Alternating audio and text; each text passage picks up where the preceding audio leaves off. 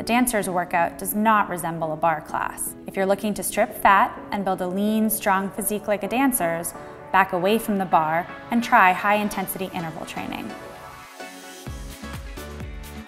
Send your hips back and lower down into a squat. Jump straight up, rotate 90 degrees, and land.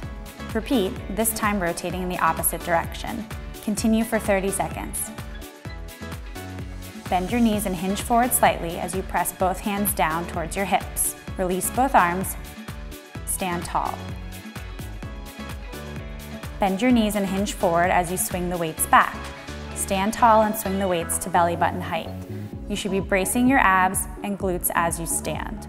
Continue for 60 seconds.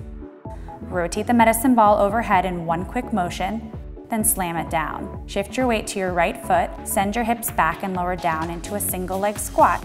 Continue alternating for 60 seconds.